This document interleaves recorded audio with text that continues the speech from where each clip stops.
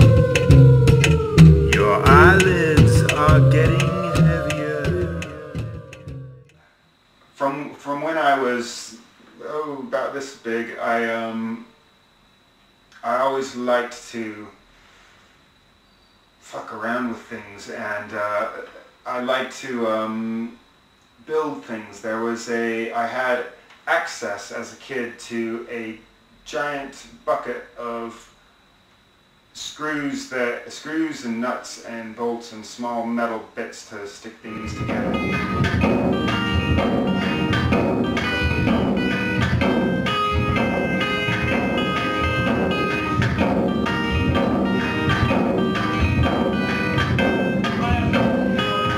I built a boat. I built kind of a box and put inner tubes in it, and it actually floated for about 5 minutes, I'm proud to say. Unfortunately, my little hands at that time didn't have as much skill to bend the nails in the wrong direction, and I think one of the tubes punctured and down I went.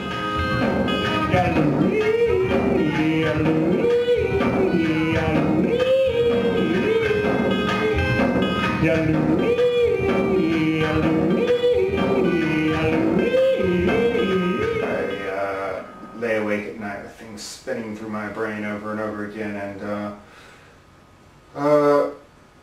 something like Sister Spencer, I've often thought about I'm kind of obsessed with wheels. It came to my attention.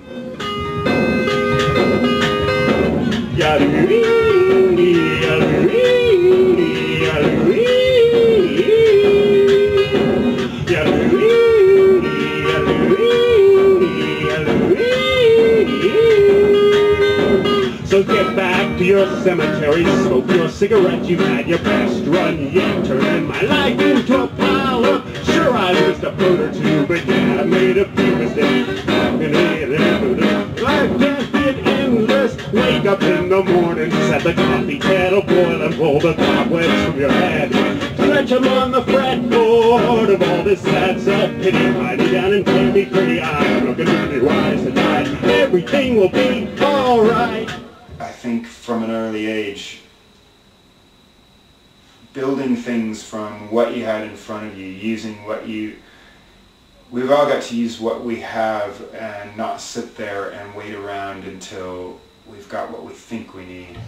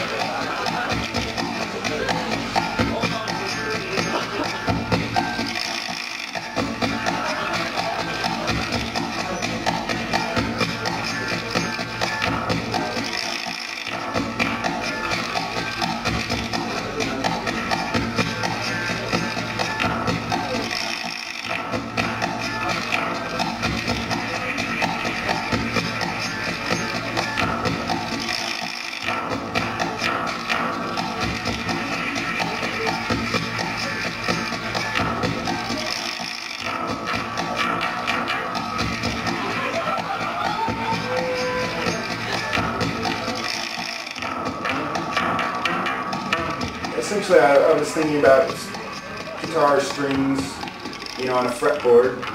Divide a fretboard, divide a string in half, and you've got an octave. And I thought,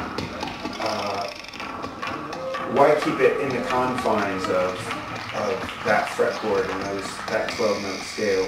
What if you just took a string and fucking stretched it way across the room, and wherever that happens to be, pluck that string, whatever tone you've got, that's your first tone.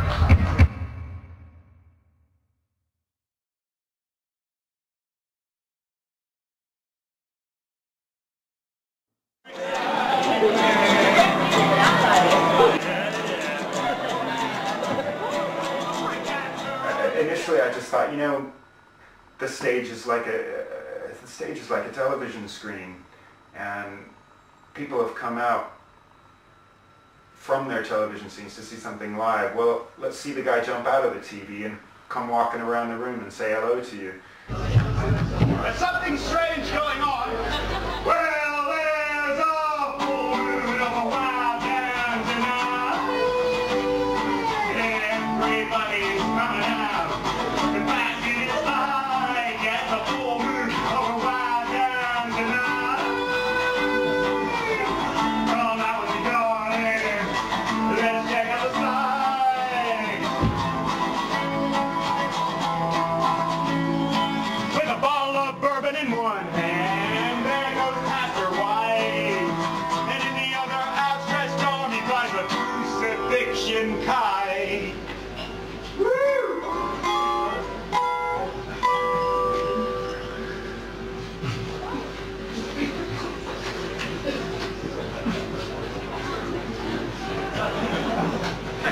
Cause there's a full moon of a Wowtown tonight. Feel the love of the vampire fight.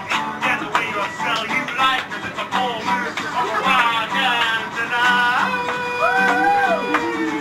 Look at all the little men do well, looking for excitement. The cats are on the some whistle and smoke is coming up from out the groundhog's hole.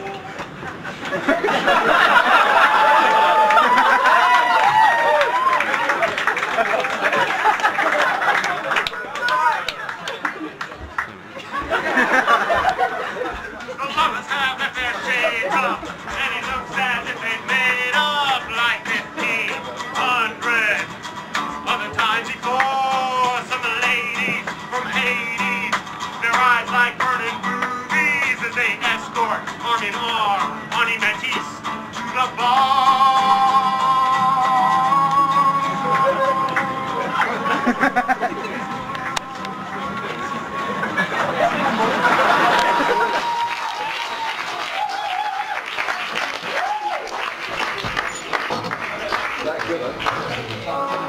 The bobtail are croaking, and the crickets they're chirping.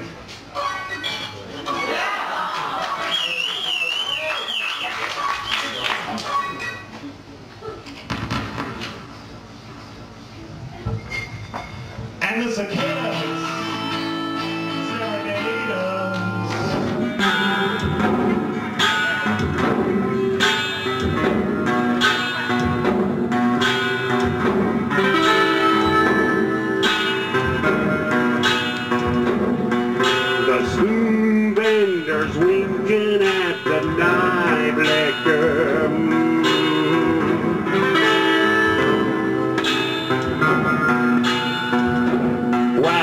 Flatlander dances with the Ridge Runner, yeah, yeah.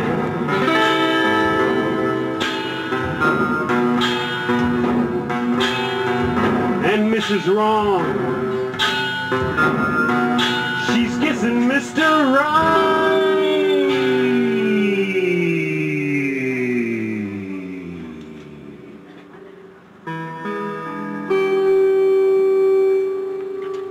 Wowtown is kind of a utopian small town village, if you will. It's a floating island in the Atlantic. Maybe it will float into the Pacific soon. And animals talk, and conflicts happen. It lifted itself up out of the U.S. and dropped itself in the ocean and said, we're disconnecting ourselves from this mess, and it's a fantasy. And when I go there, it's a relief.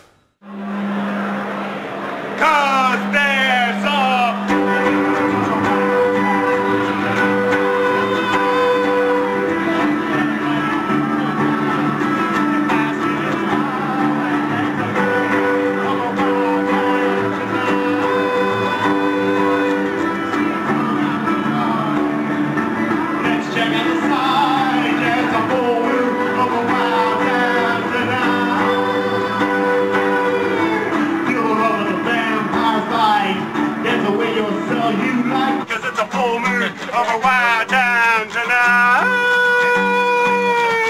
Full moon, full moon, full moon, full moon.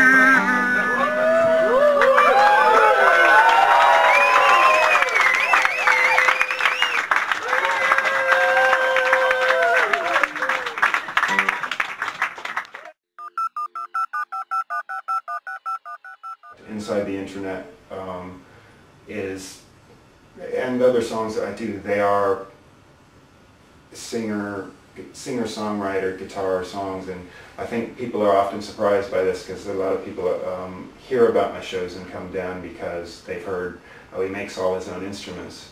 The truth is, I sing and play guitar, you know, quite a large deal of the time, and what I often hear after the shows is, oh, well, you actually write songs as well, and you actually sing fairly decent songs.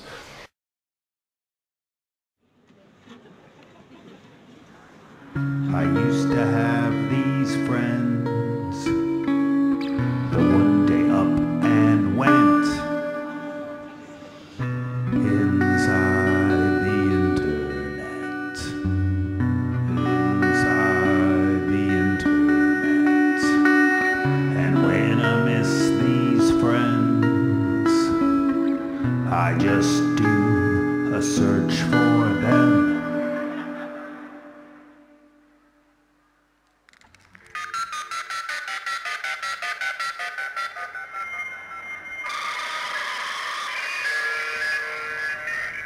You can be in contact with people you know, but much as telephones, text messages are the same as well. You can, the more filtered it is, the more chances there are that misunderstandings can occur and misimpressions can be delivered. I always think if you have something important to say to somebody, you need to think about it before you say it, just to make sure that you're understood.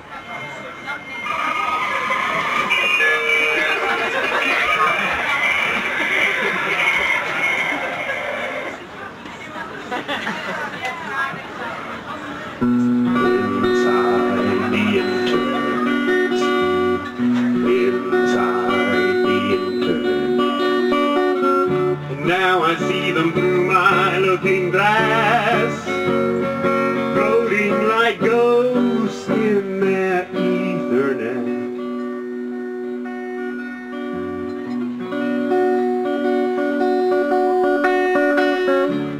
Their voices are memories like letters from across the seas.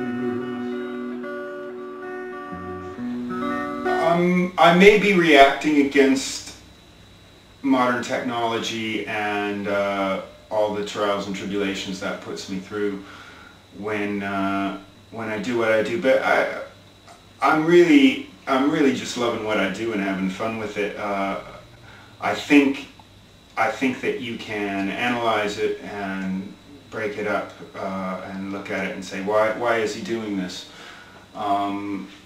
And yes, there may be some deeper reasons to it than just me having fun. I'm sure that there are.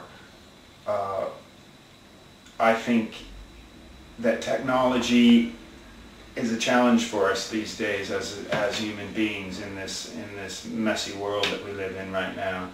And if I can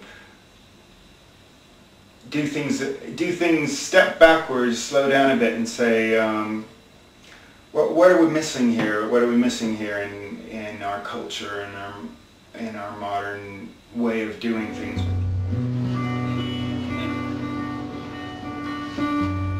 Inside the internet. Inside the internet. I think about the times we actually shared, but now my friends just, they got me scared, 'cause I might not even know if they died. Their website would still be hanging up inside. Inside the internet. Inside the internet. Inside the internet. Inside.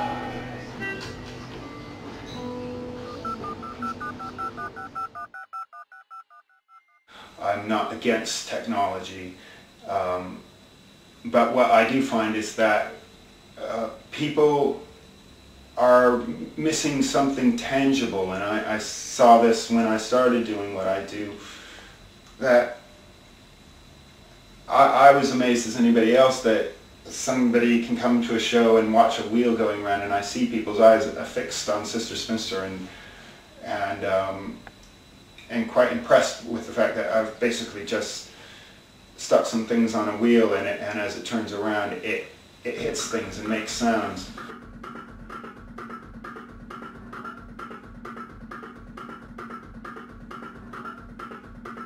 Mary Poppins likes to dance. She's on a mic stand, and mic stands vary in their stability, and while it's fantastic that she gets into the swinging back and forth with the rhythms, it's also it also disturbs the rhythm. I bit off more than I can chew to a degree with Mary Poppins, because she's got an aerodynamic feature. Her limbs, her mallets fly up with centrifugal force as she spins around, and the weight of these spoons that hit these things as she spins make her sway back and forth. And there's a perfect point between the motion where it looks great and it sounds great, between that and where she swings a bit too much and it throws off the rhythm. I often travel around the country on the British rail system, which is a mixed thing.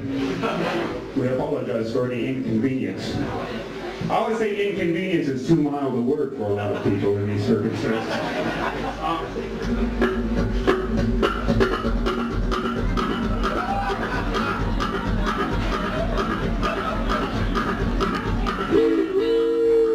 Well, I'm doing the ovation at the platform at the station. Can you hear that whistle blowing? Can you feel that engine humming? The doors light apart. Great pockets rolling out. What they reserve a special place. Feel my hornicating face. The sea drives on the neck. Like a phone I pull up chicken. Picking her hell with checking. Watching chicken. That's something's full attention. And a whistle and a gudgeon. Then we slowly jogging. All aboard. We gotta get this life in the ocean. Kick them with my vibration. Get me a solid place there for you. You every city that we pass, every village that we roll in. I don't know if this one might be my home. Could this be home?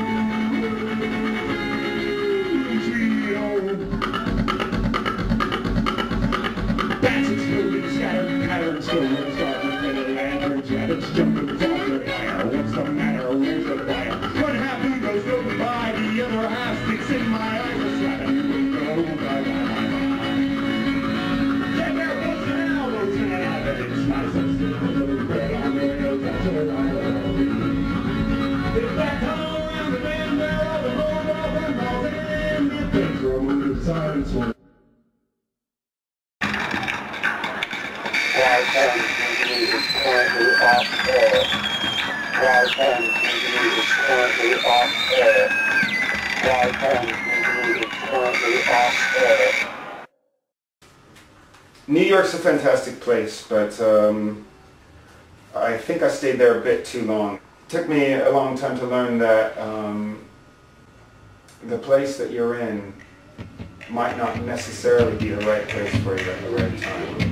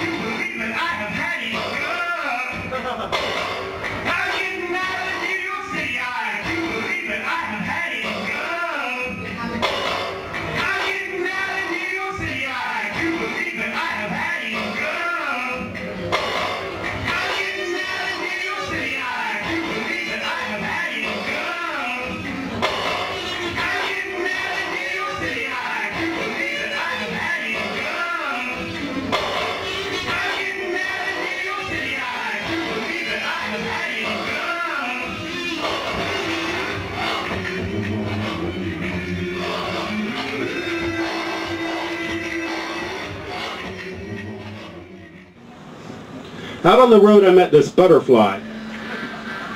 She had this fantastic wingspan, almost 2 feet wide.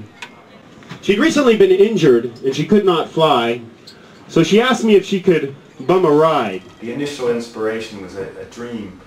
I woke up from a dream in which underneath the seat of the car that I was in the dream was a giant butterfly, and I don't know what it means in the context of the dream. I only had that much of a glimpse of it, except for that I felt this sort of desperate feeling of this beautiful creature being stuck in my car somehow and injured.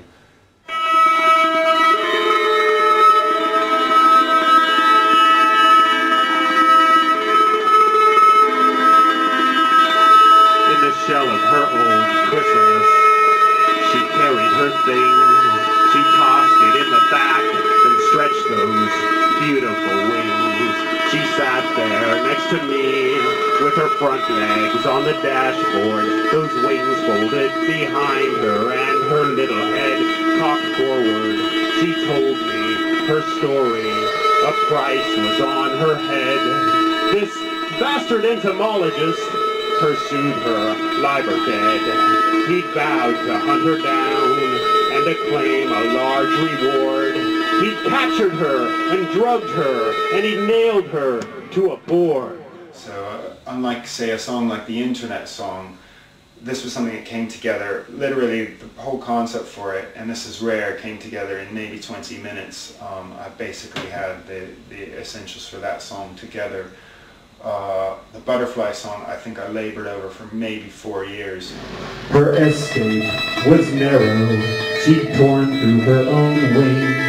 She saw my look of horror, and she started to sing. I'm going to a no man's land because men and violence are intertwined. I'm going to a no man's land because men and violence are intertwined. I've realized over the body of work that I've done over the years that there are a lot of songs about animals and nature, and I've got songs about trees and communicating with animals. I think again this is kind of a subconscious way of me realizing that in a technologically heavy world that we're in, I think there's a real need to communicate with nature. Well, I see, I said, but not all men are violent. I'm not a violent man myself. She laughed and said, try not to get too attached to me, 'cause soon I will be well and I will fly away from thee. One afternoon when we stopped into a diner for a meal, she laughed and laughed about the plastic flowers on the table. She watched the birds and tumbleweeds with fondness and with envy. I started seeing through her eyes the passing desert scenery. We came across some sad roadkill, a beautiful coyote. She sighed her butterfly sigh and once again sang softly. I'm going to a no man's land because men and violence are intertwined. I'm going to a no man's land because men and violence are intertwined.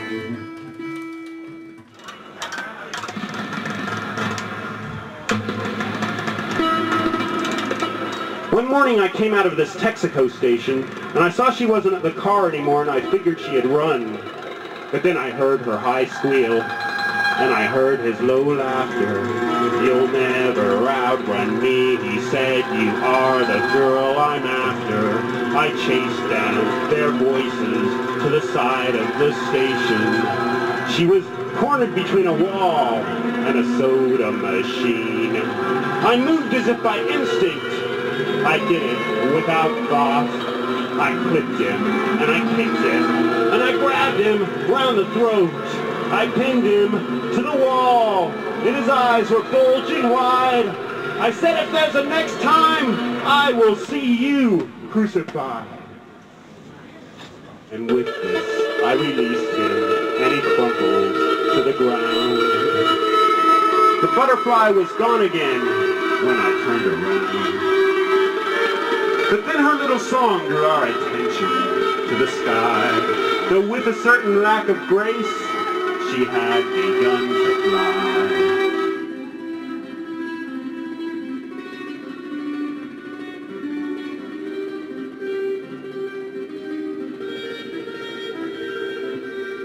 That was the last I saw of her. She never waved goodbye. She just flapped off and disappeared while singing with a sigh. I'm going to a no man's land because men in violins all intertwined. Rendezvous into a no man's land because men in violins are intertwined.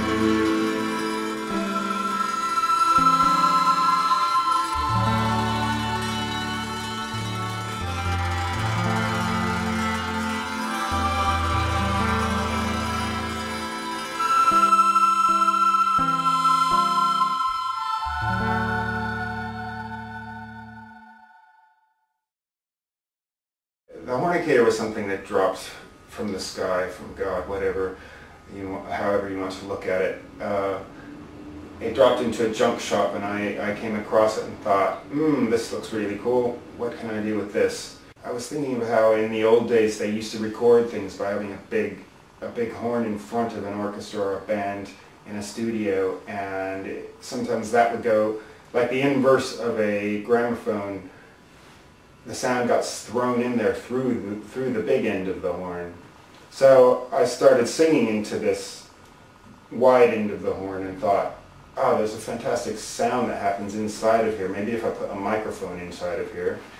And just really crazy experimenting, just started making noises in there and thought, what happens if I hit it? What happens if I attach something to it? What happens if I put a spring on it? And that's how it evolved. The Hornicator happened quite naturally. You got to watch out about things like hornication. It can catch you off guard. Hey, do you like it dark like this, or would you like me to put the stage light on?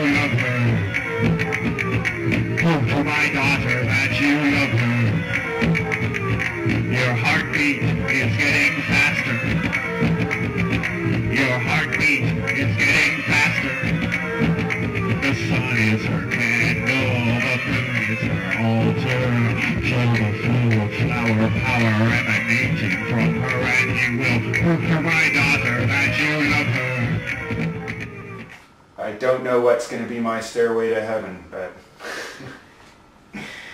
I haven't felt it yet. Give me 20 years, would prove it to my daughter.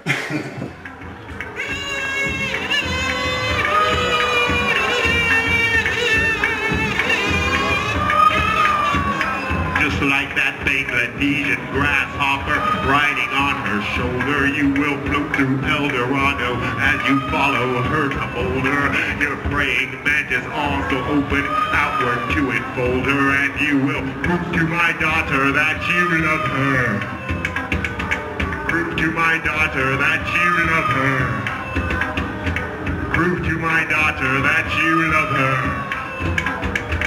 Prove to my daughter that you love her. In a live situation, I think it's exciting to see where you go next. We're not talking free improv in a jazz sense necessarily, but there's a lot of accidental things happening, and every time I play a version of You Whistle While You Sleep or whatever else I might play on the stringling, sometimes I'll just go off and do a jam on it.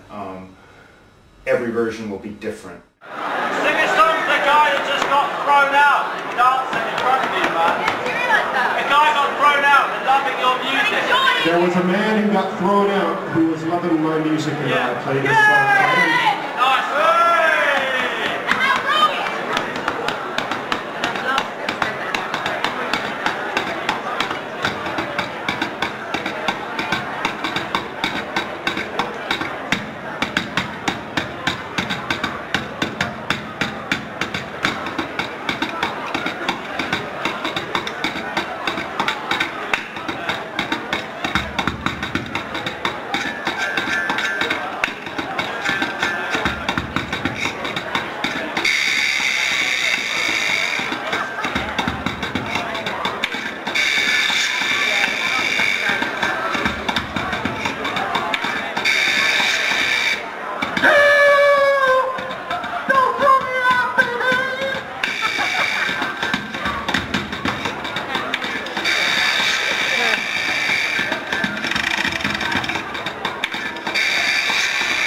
point to that. Hold it really tight.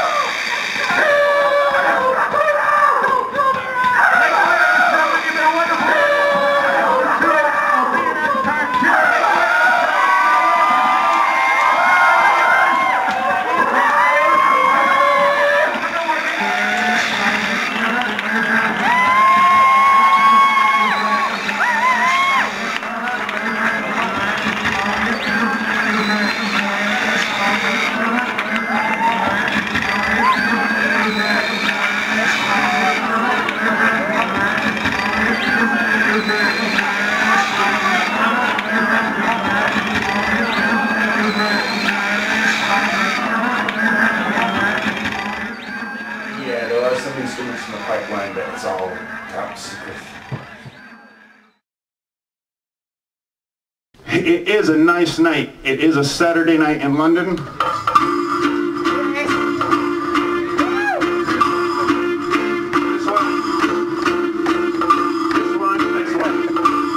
This one is called Shooting Stars.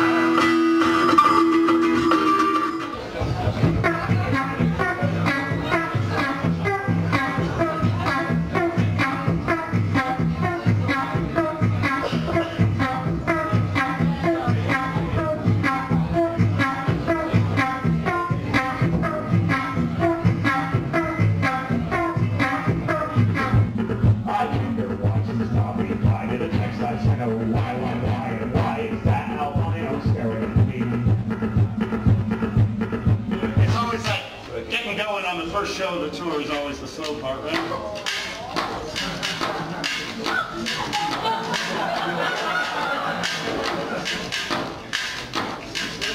Not bad,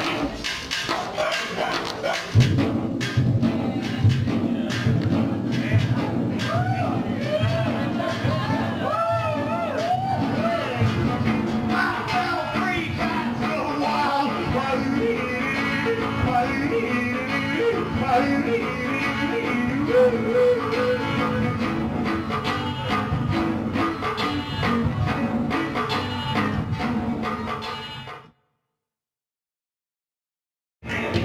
am about to snap